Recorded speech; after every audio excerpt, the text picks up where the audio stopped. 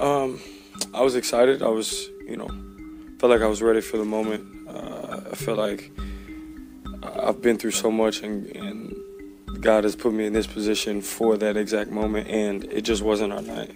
Like, there's really no way around it. It just wasn't our night. All three phases of the game, they ran the ball well. They stopped us while we were on offense, and they just beat us. Look guys, Odell Beckham Jr.'s first game while donning an LA Rams jersey could have not got off to a worse start.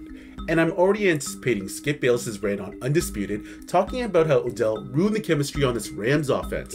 This was clearly the Rams' worst game all season, and one of Stafford's worst of his career, as he started the game by throwing 2 consecutive picks that handicapped the team early on.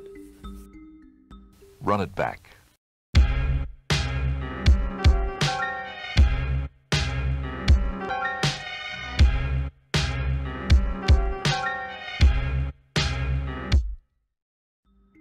Before we continue, guys, I am doing a PS5 giveaway, and all you need to do to enter is be subscribed to the channel with all notifications turned on.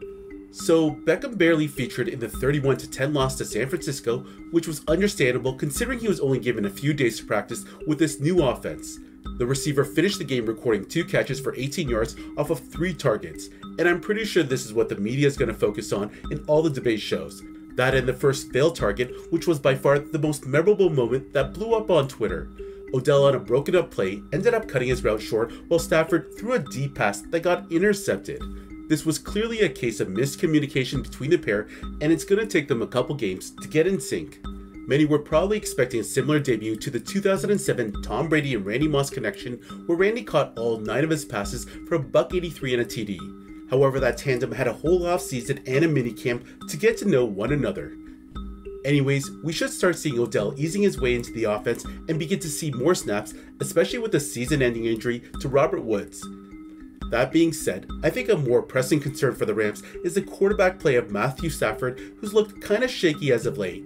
And yesterday's game marks a second consecutive 2-interception game from Stafford, and with the loss of Robert Woods in the Rams offense, McVay and company are going to have to figure out a way to compensate for the loss of their veteran wide receiver who did a lot more than just catching the ball.